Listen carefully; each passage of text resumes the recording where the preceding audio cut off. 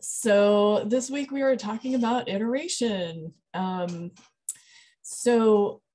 of as we talked about previously with functions, reducing cutting and pasting and duplication in your code is a really good thing. It's easier to see the intent of your code. Your eyes are drawn to what's different, not what stays the same. As your needs change, you only need to make changes in one place, and you're likely to have fewer bugs. And one tool to do this is functions, as I said. Another is iteration. And that is when you need to do the same thing multiple times, or same thing to multiple inputs. And so we have a couple types. We have imperative programming. That's where you have for loops and while loops, and they make iteration very explicit. You can definitely see what's happening. And then we also have functional programming. And that is where common for loop patterns get their own functions. So you can streamline your code even more. And we will load up some packages. Okay. And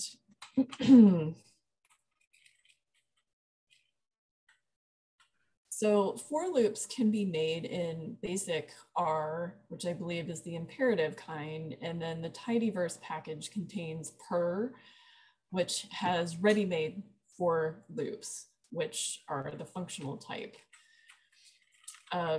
So we'll start with for loops.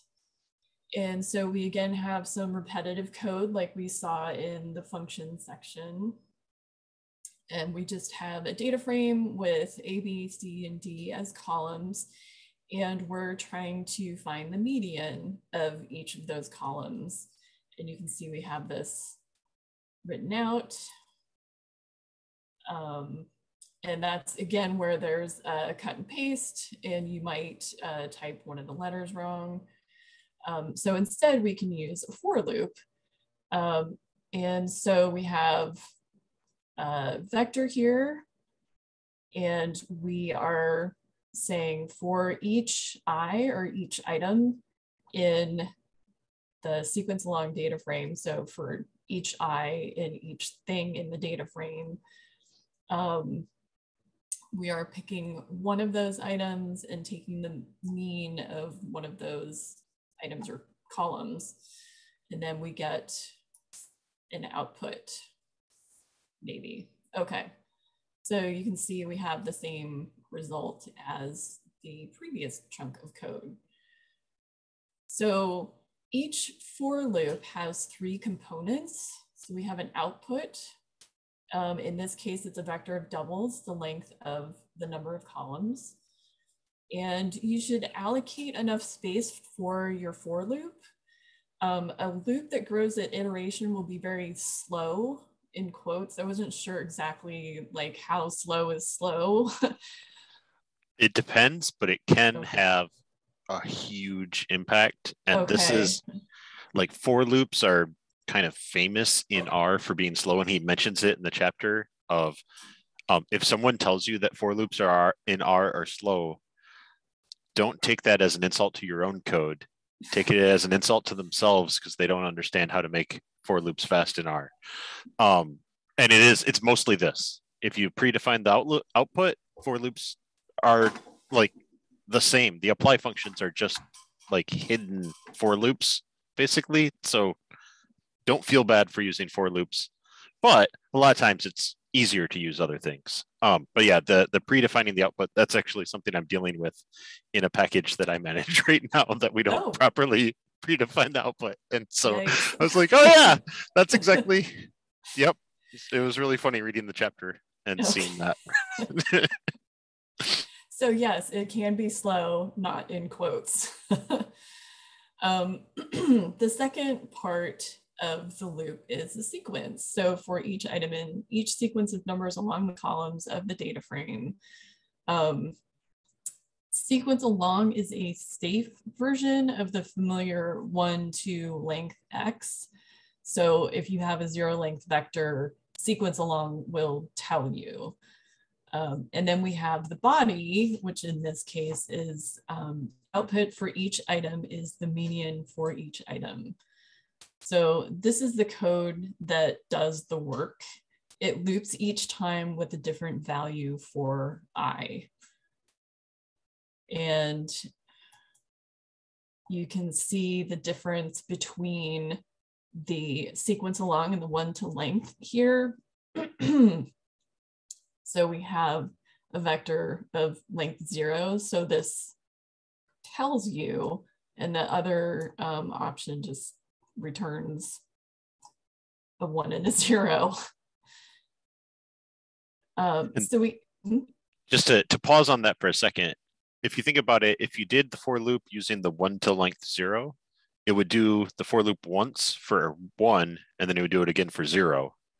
Whereas with the integer 0, if you do a for loop saying I in integer 0, it just doesn't do it. It says, oh, okay, I do it 0 times. Okay. And so that's why he was saying, like, you'll get weird errors because you're like, you know, there is no 0th object. What's going on? You know, yeah. Okay, that's helpful. Thank you. So as far as for loops are concerned, we have 4 variations.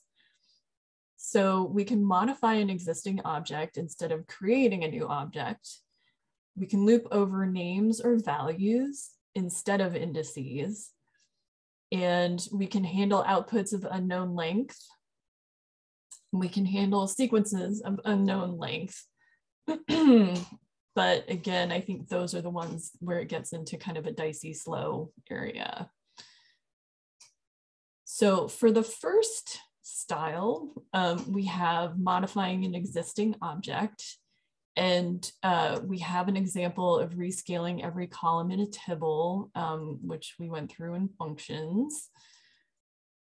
So we have our little tibble that we created, and then we want to rescale. Uh-oh, sorry, my mouse is acting up again. Let's see if I can get back up there. Okay, there we are. So we want to rescale every column, and then down here in the output, we have, again, our cut and paste issue. So how can we make this a loop? Well, the output is the same as the input. So basically it's the same data. We're just rescaling it. For the sequence, we can iterate over each column with sequence along. And then in the body, we can apply our rescale function. So right down here, we have the above code in a for loop. And typically you'll be modifying a list or a data frame with this sort of loop. So remember to use the double brackets, not the single brackets, which when Lucy was presenting the last chapter, we had a very in-depth discussion of this. And so just a reminder, the single bracket selects a subset of an object and the double brackets extracts one item. And so these are all the examples that we went through last week. Before you go on, I wanted to point out in the when he says output's already defined, it's the same as the input.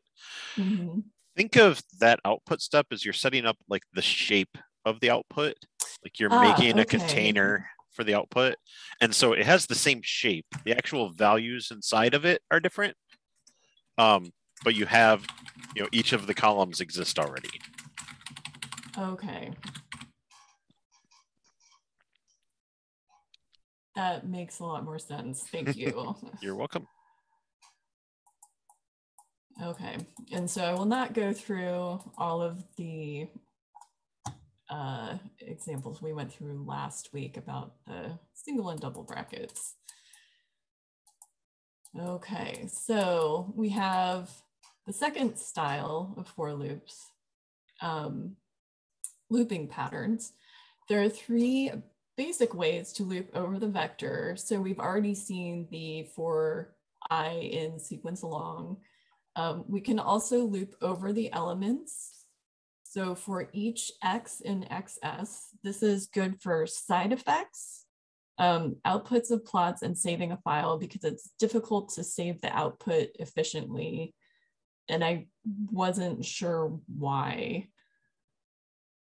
it's difficult to save. Like, what does that mean, saving something efficiently? Could this be really, excuse me, could this be related to the for loop being a base R function versus using a package in the tidyverse, the per package? That makes sense. Kind of. Okay. I actually, that line kind of caught me too. I was like, I'm not sure exactly what he means by that. So how would you... Okay. Say that, I think what he's trying to say is, let's say you have just a whole bunch of different things to save, and it doesn't make sense to save them in one file. I think that's what he meant by efficiently, that you need to save a different file for each of the things. That would be a case that he means here. Okay.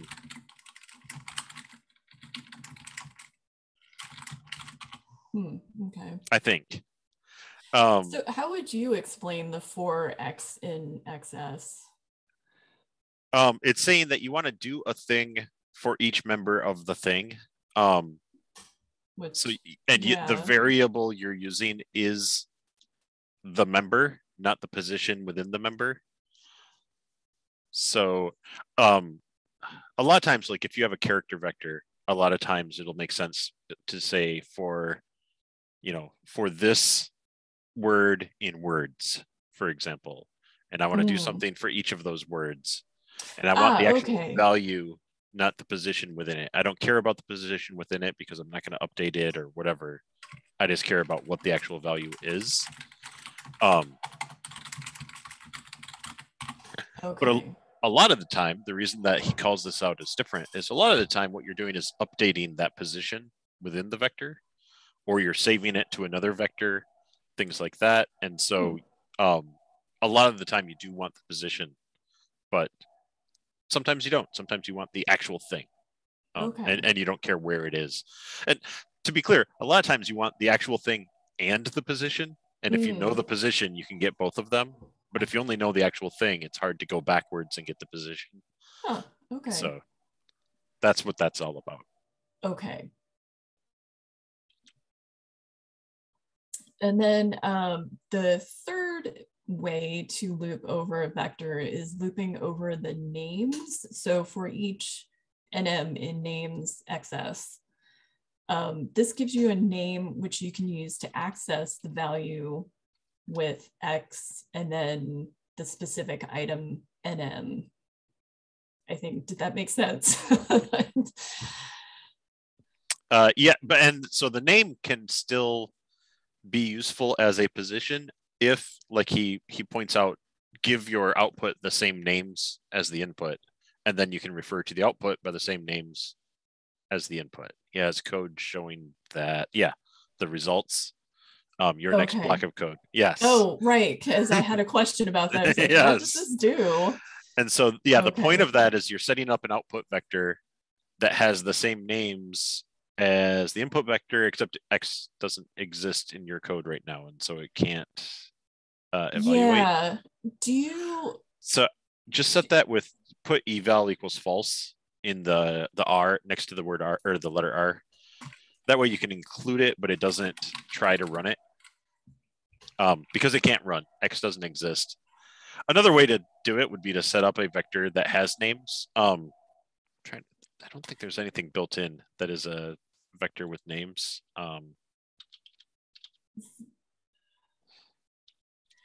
Would that be our little Tibble data frame that we created? A lot of times what I use would be, let me type some code really quick.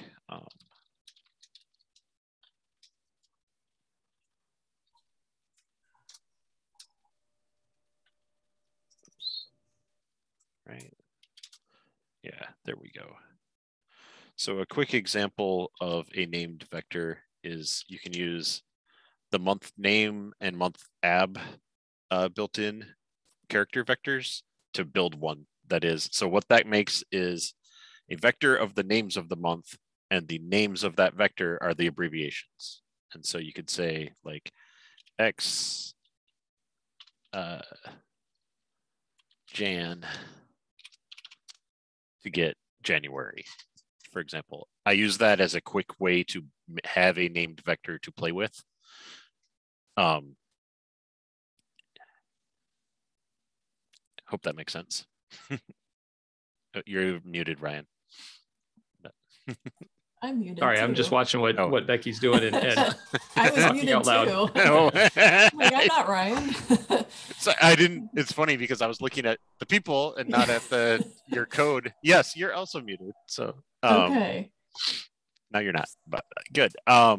Yeah. Okay. So just exactly that, and then that way now results has names just like X.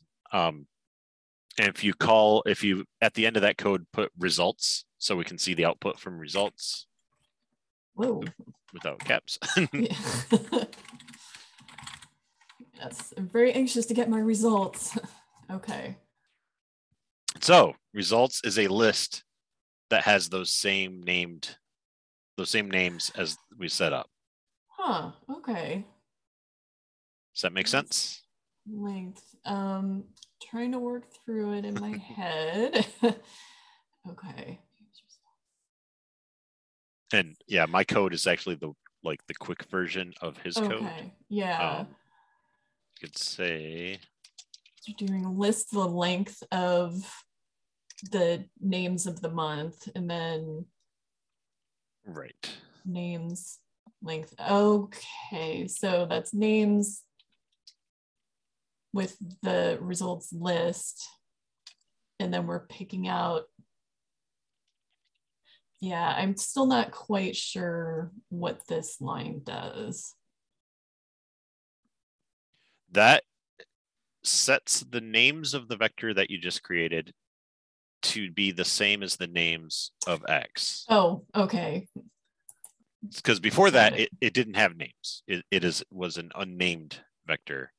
And that's just setting you up to have those names. That way, if you do the for loop by name, you can refer to that position within your output vector with that same name. Okay. And a lot of times that'll be useful. If you wanted to have one vector is the names of the months, and then another vector is like the profit for that month, let's say, and that's what you're setting up in your for loop. Okay. For example. Thank you. Yeah.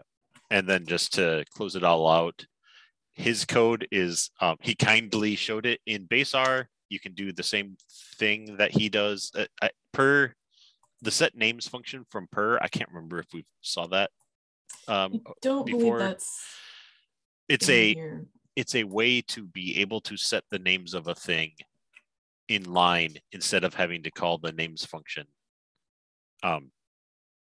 Because names results gets names X.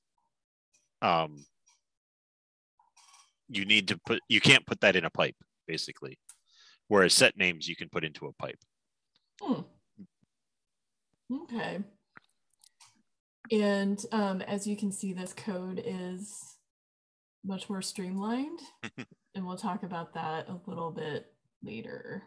Yeah. Because per is awesome. It is.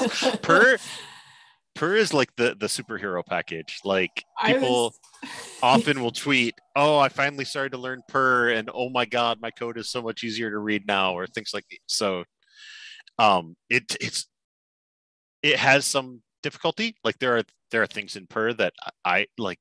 Actually, set names is one that I didn't even know existed until relatively recently, and I'm like, oh God, all these extra lines where I have to stop and set the names and then continue with the pipe. Now you can just put it inside of the pipe.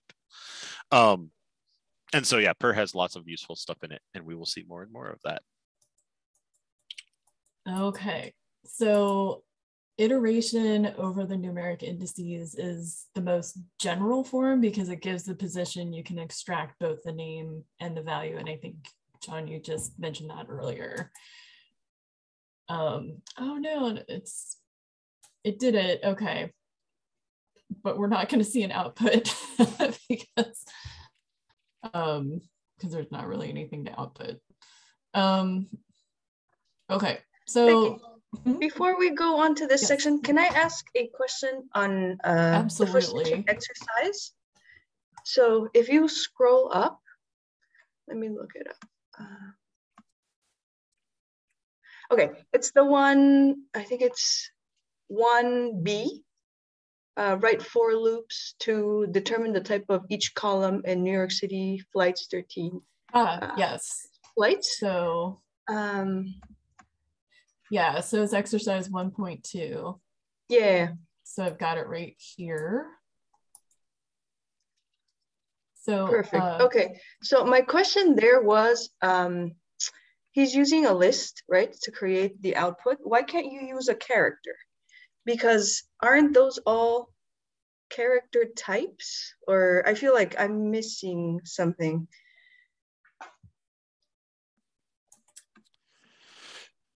Oh, he's using a list. He's using a vector type list. And I was like, but the outputs all seem to be characters. So why couldn't you just put them all in one character vector? Or is that not how character vectors work? I need to see the code. Where are we? Sorry, I was in sorry, my window. Okay. It's right here. Okay. So okay, we're setting up the type of flights. Oh, the reason he did that, run that code.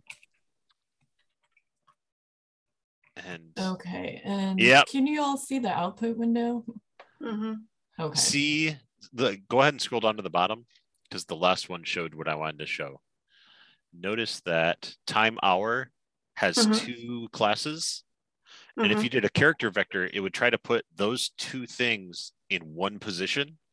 And you can only have one thing in that one position. Okay. Got that's why it's a list. And then each element of the list is a character vector. Yeah. Most of those are a length 1 character vector, but some of them can be a length 2 or more. Sometimes you could have a column that has who knows how many different classes. So yeah, that is a good example that he kind of sneaks through of you'll see that, like, let's change the vector to character and run the code so we can watch it break and see the error message. Can you remind me, is it the full name or just I think it's character all the way out. Okay, so yeah. That. Error in type flights. So that's actually really explicit. That's kind of nice. More elements supplied than there are to replace. So that's saying you sent me 2 and I only have room for 1. So I don't know what to do. Okay.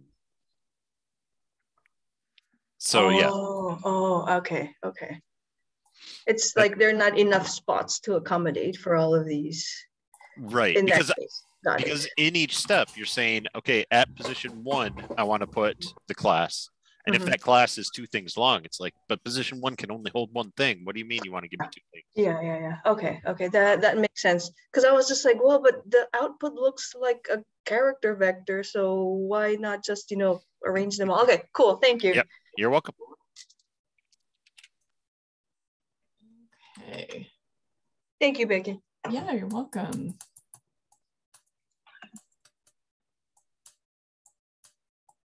Okay, so another style that we can have is an unknown output length. Sometimes you might not know how long the output will be. If you attempt to solve this by progressively growing the vector, R has to copy all the data from the previous iteration so it can get exponentially longer. And that's what slows things down, right? That we were talking about earlier. So a better way to deal with this is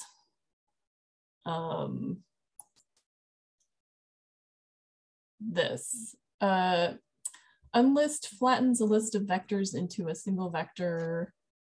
Per flattened double is stricter, it will throw an error if the input is in a list of doubles. Okay, so we have this vector, or this collection of numbers, and we're making a vector, the list, the length of means. So it's a list of 3 vectors. And for each item in sequence along means, we are doing something, we're sampling. So yeah, sample is, it takes, okay, let me make sure I have the arguments right before I try to explain it. I looked it up and I still wasn't sure what was happening. That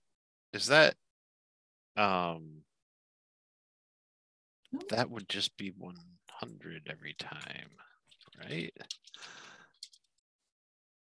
Oh, right. Yeah, because base R does weird things sometimes. Okay.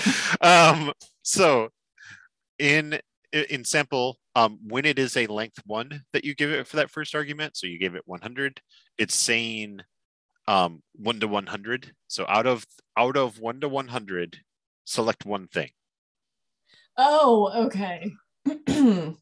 So yeah, I always forget, like, the normal, or a normal way to do it, we give it a list of things that are possible answers and randomly select one of them.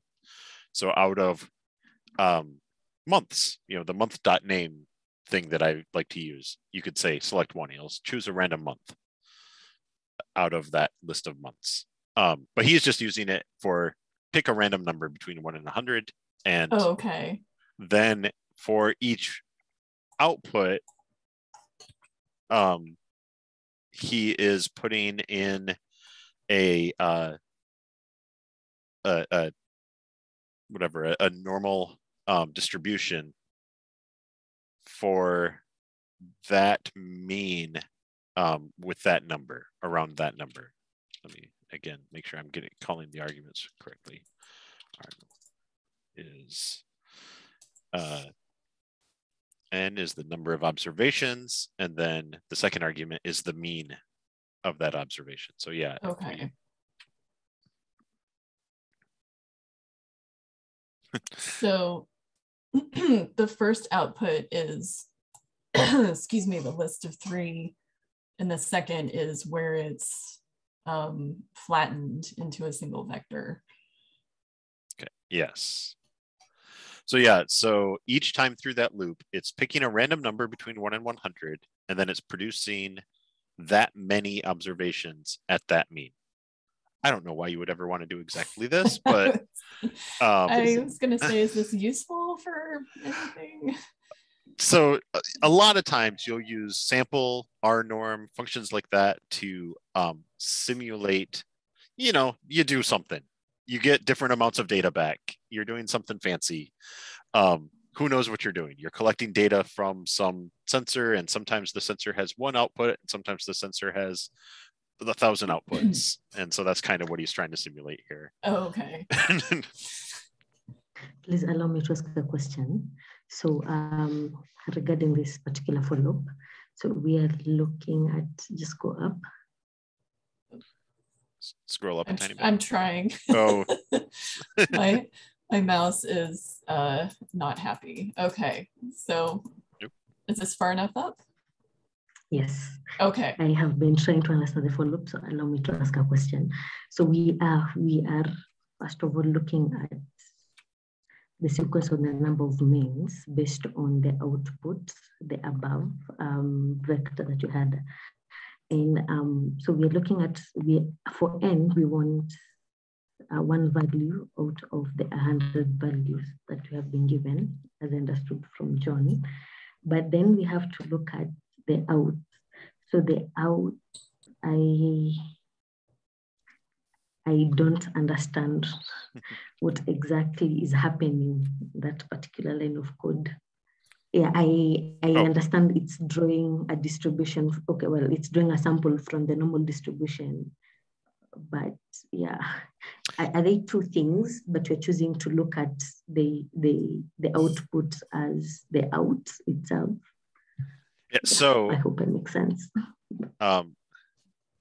What it's doing, if we look at like the first output, the list of 3, the first time through the loop, it created a vector with length 29 of just a bunch of different random numbers around a mean of 0, because the first mean is 0. And then the second mean is 1. So then it randomly created a vector of length 3 around a mean of 1.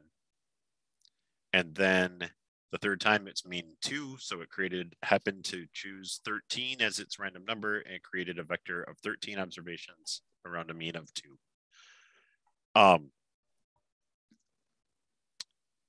Yeah, so that's the structure of the output, is that thing.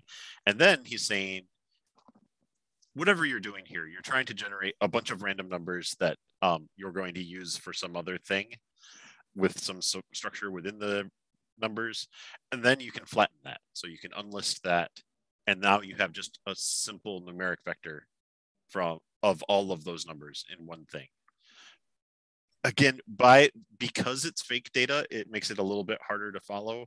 Why? Like, why would you do this? But you're doing some process that, let's say you're just like collecting the sales for something, whatever, some sort of sales, and you have to do it by day. And so you're going through and collecting it by day. But for whatever you're doing, you don't really care what day the sale was on, whatever reason you have for that. But he's saying, collect it still day by day in your for loop, and then flatten it. And that stops R from having to deal with slowly growing the vector. And that's where things get slow, is when you slowly grow the vector. So okay. That helps. So yeah, again, out at the beginning, you set up the shape of out, which is, I'm going to have 3 sets of data. And so I'm setting up an out vector that has 3 places to put data. And then you fill those places, and then you flatten back out because you don't actually care about the separation between those 3 places. And like the other piece of that is, that there will be 3 places. That the loop, you need to call the loop 3 times. You need to call it once for each mean. And so set it up for each of those calls. Each time through the loop, have a place to store the stuff, and then flatten it. Versus you could just append it onto the end of a vector. And this is like pretty close to exactly this case is what I am fixing in a package right now. So it was really nice to read this and go, oh, okay. But when you try it, like, there is a function in R called append. If you have append inside of a loop, you're doing it wrong. So that is something I'm dealing with right now. And it's like exactly this case that I'm going to want to pre-allocate the vector with kind of the length of how many times in my case, I'm actually using a while. So I don't know how many times I'm going to go through the loop, but I know the maximum number of times I could go through the loop. So I'm going to pre-allocate my vector to that maximum length, fill all the values in, and then flatten it, because I don't actually care about which time through the vector or which time through the loop did this thing happen. And it's, again, all about setting up that thing with a shape and then filling it in is the way to make for loops and while loops in R efficient. And you will hear it, like someone might read your code and say, oh, you got a for loop, you're doing this wrong. Sometimes you're doing it wrong just because it's hard to read, but it's not slow as long as you do it, as long as you pre-allocate the size and then do it. I don't think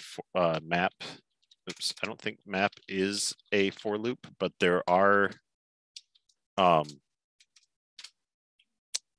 yeah, he has it all written in C, but there are some things that people are like, oh no, don't use a for loop, use this other function. And if you look at the code of that function, it's a for loop. He just does it for you. So you're not wrong if you're using a for loop necessarily. And yeah. That's making a lot of things in the rest of the chapter make sense to me now. Yay. Can I ask a dumb, unnecessary question? Absolutely. No such thing. Okay, so it always will unlist in the order of your original lists, right? So what I see this in this num bracket 1 through 45, which is like the unlisted version, is list, I guess, 1, then 2, then 3, right? Yes. Okay. Yeah. So it puts the second thing after the first thing and the third thing after, at the end after that. It creates a new vector, it creates a new vector that's just the flat version of that. Is there a way that we can see all of the output? The kind of etc. dots? If you had just done out and unlist out, it would show all of the output, and that's actually part of why he did this str to make it, because what we really care about is the structure. We want to see that it's 3 pieces, they have their own lengths, and then when you string them together, they're one length. Okay. Yeah. I will not look at everything. Oh. Okay, so other places this is useful, you might be generating a long string instead of piecing together each iteration. Save the output in a character vector and then combine that vector into a single string with paste and output collapse. I don't know, does anyone want to see an example? I was just curious what that might look like, but if it's too complicated, we can skip it. Would it be similar to the previous example, except that instead of generating, I guess, lists, you'd just be generating character vectors, but same in principle? And actually, you'd be generating a list of character vectors is the idea. A lot of times, or well, actually, I think in this exact example, you are generating a character vector, but you could also generate a list of character vectors that then you paste together.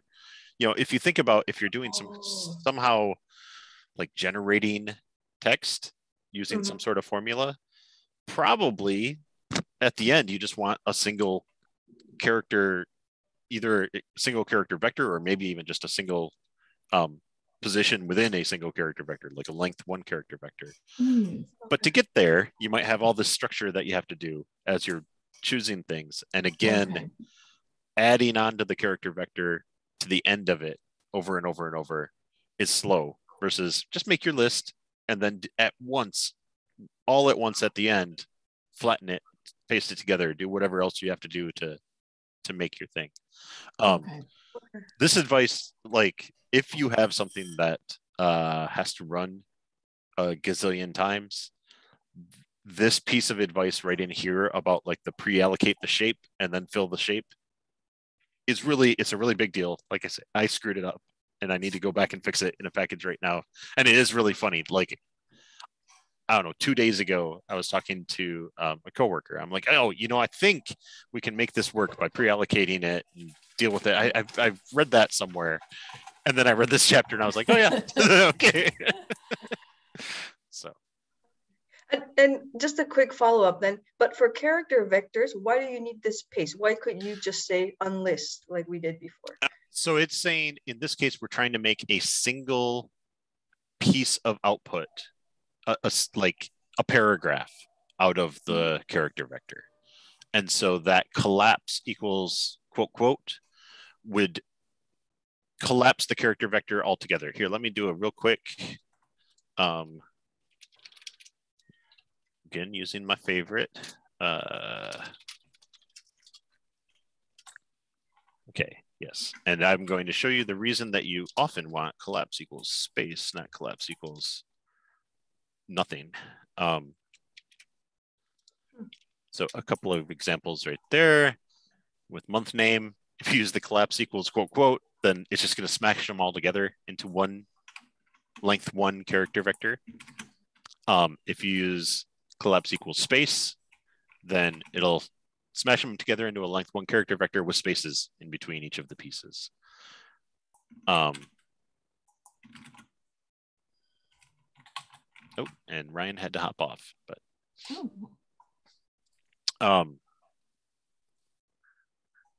Okay. I guess I'm still slightly confused because say that from the previous example, right? Instead of generating a list of 3 that were numbers, they were characters.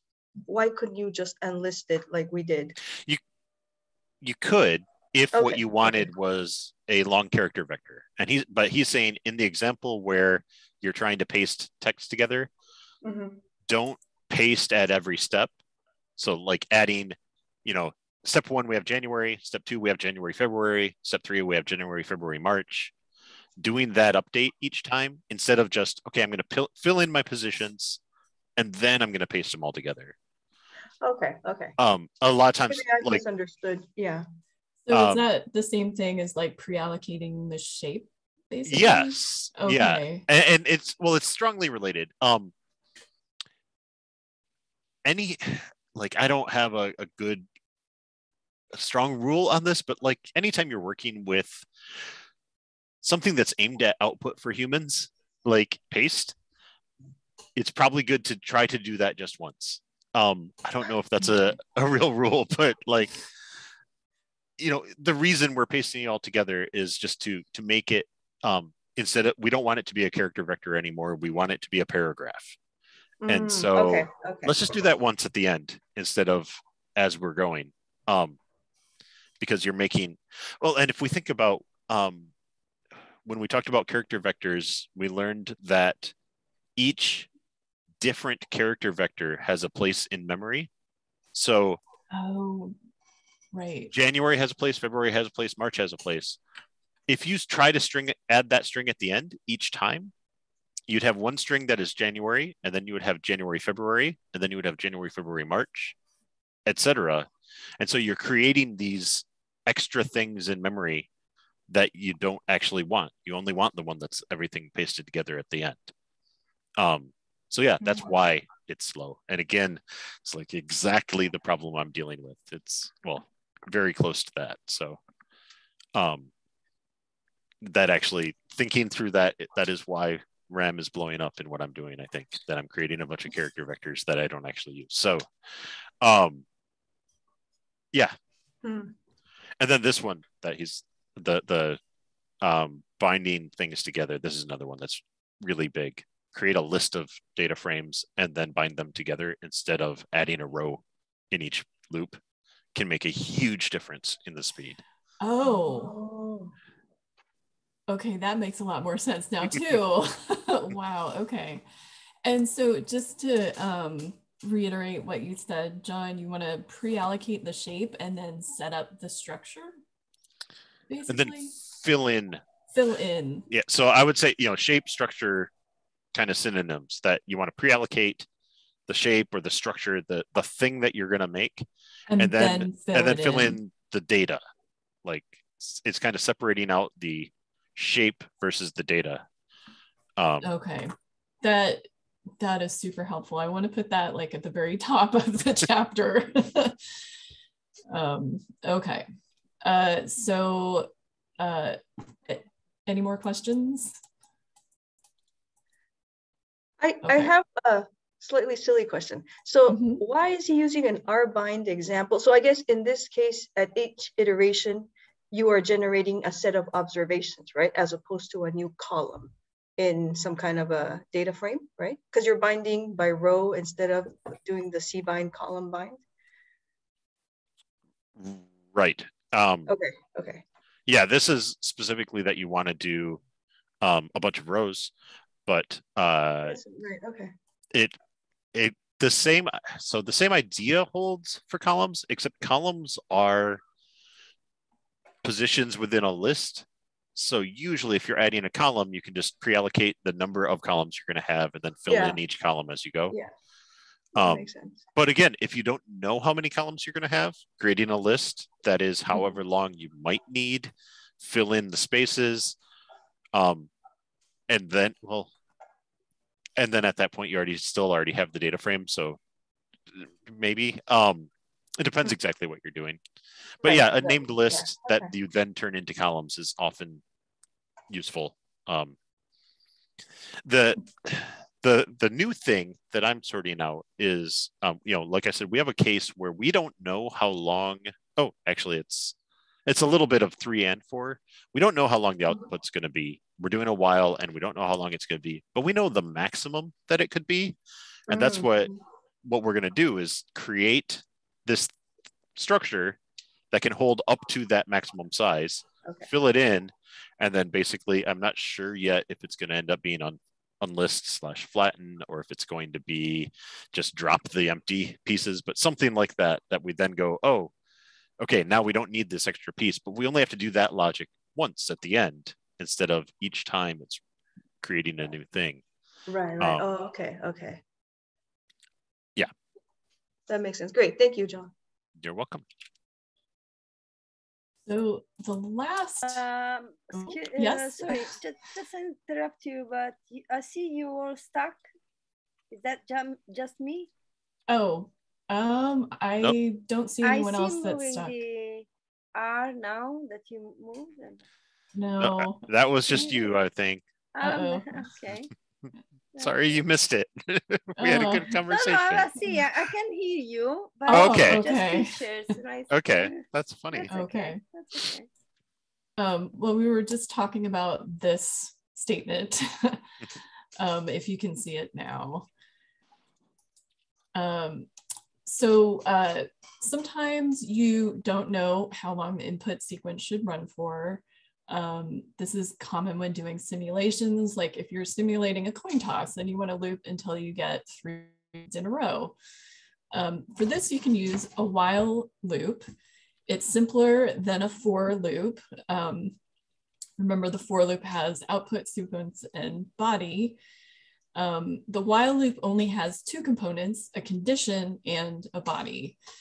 And for that reason, because it's simpler, you can rewrite any for loop as a while loop, but you cannot rewrite every while loop as a for loop. So these are 2 pieces of code that do the same thing. For each I in sequence along, do whatever's in the body. And the while loop looks like you're setting I equal to 1, and while I is less than or equal to the length, you do a thing, and then you increase the count of I. And we are getting ready to start 2.21.4. And I'm fine to keep going and see how far we get. I think we could do the intro, and kind of set up what to think about, and then we'll go into we'll see where we get, but I think that's probably where we want to stop. So now we're looking at for loops versus the functionals. So for loops are not as important in R as they are in other languages, and I can attest to that. I'm currently learning Python. R is a functional programming language. That means it's possible to put for loops in a function and then call that function instead of using the for loop directly. So basically you can put a function in a function, which kind of blew my mind. So again, looking at our data frame, we have our little tibble here with 4 columns. And say that we want to take the mean of each column. We could do that with our trusty for loop. So we have this output, which is a vector of a certain length. And then for each item in the data frame, we're going to set the output equal to the mean of that thing. So we can see we have all of our means here, but then you realize that you're going to want to do this frequently. So you turn it into a for loop. And so we have now our function with our for loop inside. And then then you realize you're probably going to be doing other statistical things with this data frame, like median and standard deviation, but this means copying and pasting and writing over the word mean. So we add an argument to the function to supply it with the functions. So you can see in the function here, we have our data frame, but we also have the option to pass a function. And then in the output down here, this is where the function that we supply will do its thing. And so you can see down here, it's just super easy to call a function with a function. And then even better than that, rather than writing your own, base R and the per package have functions for many common loops. Base R ones are similar to the ones in per, but per is more consistent, and the author says therefore more easily learned. The goal of using per functions instead of for loops is to allow you to break common list manipulation challenges into independent pieces. So say you have a problem that you need to solve for a single element of the list. Once you've solved that, per takes care of generalizing your solution for every element in the list. And then you can also do that if you have a complex problem. You can break it down into simpler bite-sized pieces that you can also apply per to. And so the structure makes it easy to solve new problems. It also makes it easier to understand your solutions to old problems when you reread your code. Yeah, and I think let's not go to 21.5 yet. Okay. But just the general idea that stressing that the purpose of these is to make your code like cleaner, not necessarily better. Like, you know, I think this is the part where he talks about that anyone saying that for loops are bad doesn't know modern R. But it's not, you know, it's not that for loops are bad, it's that it's hard to read. You might forget to do the pre-allocation, and per does a lot of the pre-allocation for you. Things like that, that just let the per functions deal with the things that make for loops hard. And it tells it like sets up what are you doing with that function. You know, like he talks mostly about map, but then we have you know, we have different functions within per that are for different types of for loops. And so by doing it that way, it like kind of tells future you, and it tells other people reading your code, this is the kind of for loop I want to do. I want to do a map that creates logical output or whatever. And we're going to talk about that. You know, I want to map over all of my inputs and create a logical output. Or I want to walk, or I want to, reduce, which is, we'll talk about different things next week, but it's a way to put more of your intent clearly into your code, that you're telling people, this is what I meant here. There's I think we might have talked early on in functions about commenting code. I can't remember if that came up.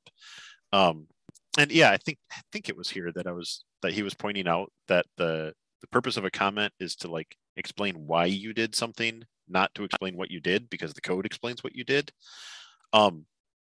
There are people who say, and I don't totally disagree, that if you write the names of functions well, and if you write the names of arguments well, you don't even need comments to explain the why sometimes, because the function tells you why. Like, the function tells you what you're doing, and it makes your code easier to just read and know what you're doing. And so that is the whole I like that he pointed out the purpose of per is to make your code like easier to read. It's to make it easier for a human. It doesn't do anything to make, I mean, it does have some C under the hood that makes some things faster, but for the most part, it's just to make it easier for other humans. That is like a big push that Hadley has, is he wants, it's like, you know, computers are good at code. You don't have to make code easier for computers. Make it easier for humans. Let the write things so that whatever, we figure it out for the computer, but versus there are people who want to make like code as short and concise as it can be. And he's like, make it wordy, make it make it actually make sense to the human, because the human is the more important piece of that puzzle. So that's, I think, thinking of per as that, it's like, it's not a replacement for for loops, it's a way to make your for loops just easier. And that therefore it becomes a replacement, but it's not like really an alternative. It's just creating the for loop for you. It's just doing it cleaner. And then the other thing I wanted to point out, and actually might technically come up in the next part, but I like that he calls things like map and add, or so, nope, never mind. It's later. It's later. Map's still a function, and it's a functional, I think, is technically what they call it, where a function takes a function as an argument. But so yeah, next week we'll continue going into per, the beautiful, awesome package. Oh, I have trivia about the per package. You are muted, Becki. I was like, why is per called per? Like, what is the point there? And there is a concept in functional programming that apparently Hadley was obsessed with for a while, called pure functional programming, where you want to, I don't know, you're like doing everything as functionals, and I don't know, there are rules. I don't know functional programming from a like philosophical standpoint, so I don't know all of this, but there's this concept, pure functional programming, and he was writing a package to do pure functional programming in R, so he called it purer. And then basically he didn't like that name. It's like, this sounds, I don't know, like I think too much of myself. And so he was trying to come up with a way, what could it be that it still is that thing? And so he just turned the E into an R, and he wanted it to be 5 letters because dplyr was 5 letters and tidyr was 5 letters. And so he wanted it to match. He wanted his library call to be clean at the top of his code. And so per with 3 R's. I always wondered, yeah. Cats, and that's bugged me, because I'm like, is it 2 R's? Why is there an unnecessary 3rd R? But now I get it, so that helps actually. Yeah, I had the same question. Yeah. And you know that. Oh, sorry, just that the joke or whatever, the thing that people say is that it makes your code per. So I was very disappointed there were no cats involved in that story. Like his cat walked. Also, Hadley likes cats. I'm pretty sure he likes cats, because there's per, and there's 4 cats is the factors package. He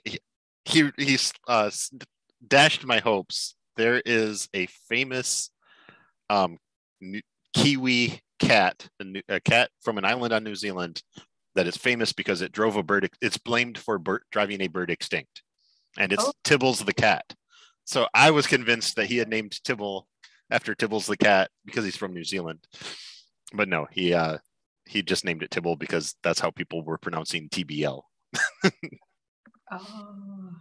So anyway, but I get the impression that he does like cats. He does reference cats in a lot of packages. So all right. And with that, I think we can meet next week and talk more about making our code per. All right. All right. Yeah, thank you. Bye. Bye. Becky. You're welcome. Thanks.